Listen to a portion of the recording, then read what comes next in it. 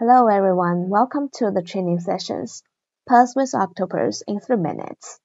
In this tutorial, we'll walk you through how to deal with pagination with next button.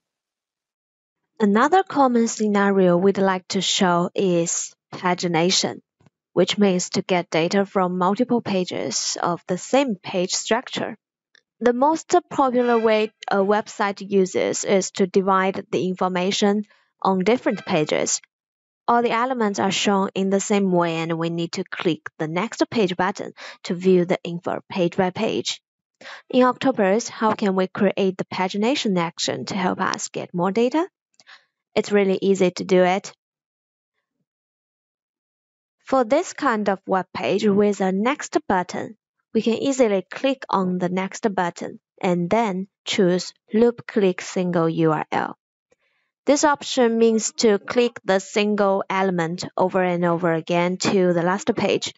In some cases, this option could be loop click next page, or loop click single element, or loop click single button.